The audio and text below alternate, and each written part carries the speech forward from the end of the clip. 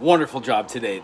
Grasping the concept of how we float through the chords going from whole step, half step, whole step, half step makes sense when you play it in other keys as being a pattern, but when you're learning the instrument and knowing that this is a C major and you see that this is an open E note, this is an open C, which is the same as that note, and it's actually the same as that note in unison. This one just happens to be an octave lower. Do, re, mi, fa, sol, la, ti, do. Do, re, mi, fa, sol, la, ti, do. So these two are in unison, and this one is a whole step down. This is an E, and when you play this high G here, it gives you your major triad. C, D, E, F, and G. If you take away the second and the fourth, you have the first, the third, and the fifth. I haven't flattened my third scale degree, which would make my majors a minor, like we saw today with the C major. Shortening and getting rid of this E to an E flat, so we have a partial bar of the whole third fret except for this other C. Yeah? So that's a C minor, C major.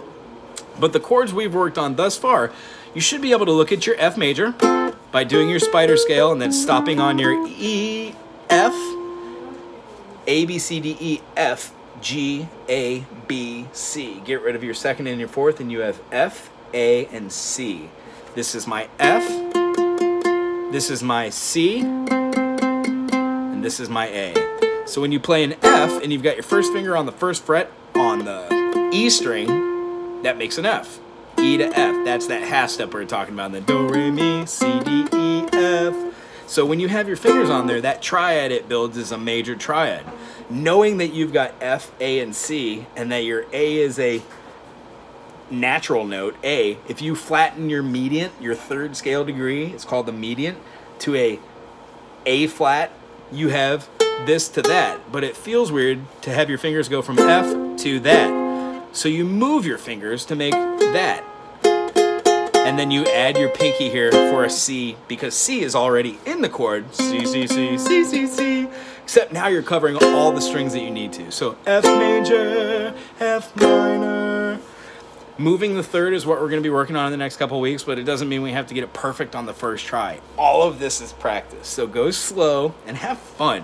What we're going to do right now is show why that whole step, half step, whole step, half step is going to be your major Ionian mode. In the key of C, you've got 3 open notes, so it looks and feels weird, but the pattern is exactly the same no matter what key you're in, right? Just so happens here I'm in a D. In the key of D, there are 2 sharps. And what we worked on today is when you go around the circle fifths, your starting note is your C major. So you've got a C, D, E, F, G. G is 5 notes away from C, so circle fifths says that G has 1 sharp. That sharp is your F sharp. If you were to play G, G, A, B, C, D, E, F, that F is a half step lower than F, which should be the F, G, the lending tone. So your 7th interval in a major scale is going to be a diminished chord. Meaning, if you go through all of your scale preferences in C, which we're getting to, but you'll see this, C major, D minor, E minor, F major, G major, A minor, B diminished, and then C major. If you didn't have that diminished or the minors in there, it would sound very bland, like eating the same oatmeal every day. No salt, no pepper, no sugar, no syrup, no anything. C major, D major, E major, F major, G major, B major, C major. It loses something, but if you add the 2nd degree, 3rd degree, and 6th degree as minor chords rather than major chords, it gives tone and flavor. And then the 7th scale degree, which we went over today, is always going to be a diminished or a dominant, but in a major chord, in a major scale, that 7th tone is a lending tone. It feels as if it's it's a half step away, and it feels as if it's going to fall onto that next right note. The ear naturally wants to hear it as a moving tone. So we would have a C major, D minor, E major, no, that's E minor, F major, G major, A minor, here's the weird one, B diminished, C major, So what we worked on today was spotting our triads, major or minor, and what happens when you go up in that key after writing out C, D, E, F, G, A, B, and then the resolution back to C.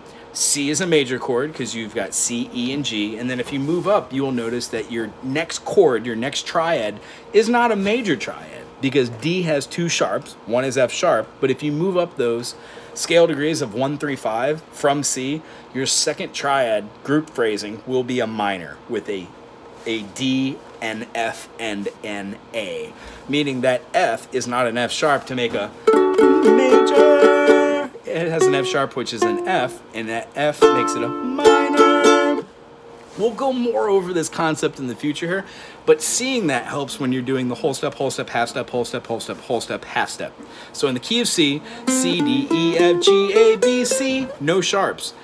We discovered in the key of C sharp, there are 7 sharps. That means every single note is going to be a sharp, which is weird because our E sharp is actually an F.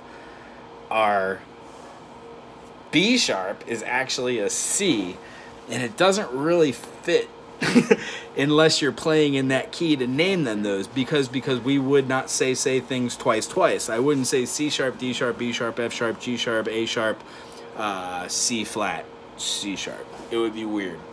So here it is. C sharp, D sharp, E sharp, F sharp, G sharp, A sharp, B sharp, C sharp. And as you can see, C sharp, that's a C sharp. C, C sharp, D, D, E flat or D sharp, E sharp or F? That's another one. So between C and B and between E and F, it's a half step. So when we're doing do, re, mi, fa, sol, la, ti, do, all these are the same pattern. So I'm going up from C string, skipping a whole step, going right above that C string to the E string and playing the note right above it. So in this case, I've got a E, F sharp, G sharp, and if you slow down to see, the E has 4 sharps because of the circle fifths.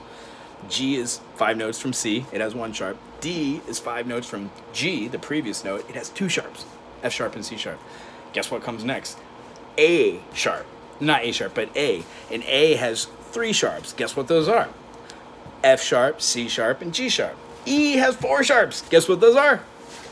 E, F sharp, G sharp, and that half step, 1, 2, 3, from that G sharp has to go to an A because A is alphabetically after G. So E, F sharp, G, A, B, C sharp, D sharp, and then we go back to. So if you keep moving all the way up through the sharps, through the circle fifths, you could go to anything like B. B has 5 sharps. When you go through that, you'll notice that one's F sharp, one's C sharp, one's G sharp, one's D sharp, and then, of course, the last one will be A, because all those are fifths away. When we go over the flats, they just go in fourths, the opposite way, counterclockwise. And we'll talk about that next week. Anywho, I really enjoyed seeing you this week. I'd like you to take your G major, starting on the D, make the bookend with your B, and put your finger down here on the G to make the triad. And what you're going to want to do is take your first finger off, second finger where your first finger was, put your third finger where your second was, and then bring your pinky onto the fretboard. You're going to be making the same chord. What we're going to do is we're going to start off with a whole note and count 1, 2, 3, 4, 2, switch, 2, 4, 3, switch, 2, 3, 4, 4, 2, 3, 4. See how I'm moving my fingers right as I get done, and then I come back for the 1, blah, blah, blah, blah, blah, blah, chord, switch it, wait for it, do.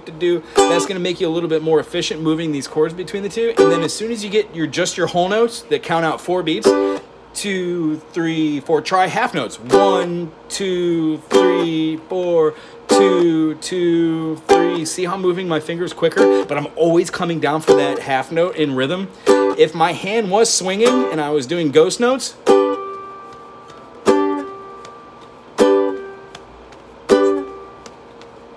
I would still have 4, 4 going. 2, 3, 4, 2, 3, 4, 1, 2, 3, 4. And what you want to do is start slow. 2, 3, 4. And then eventually lead into your quarters. 2, 3, 4, 1, 2, 3, 4, 1.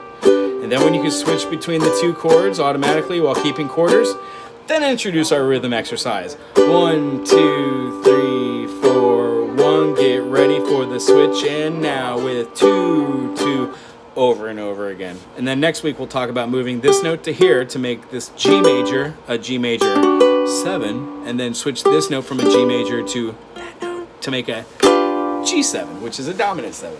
It's good seeing you. See you next week.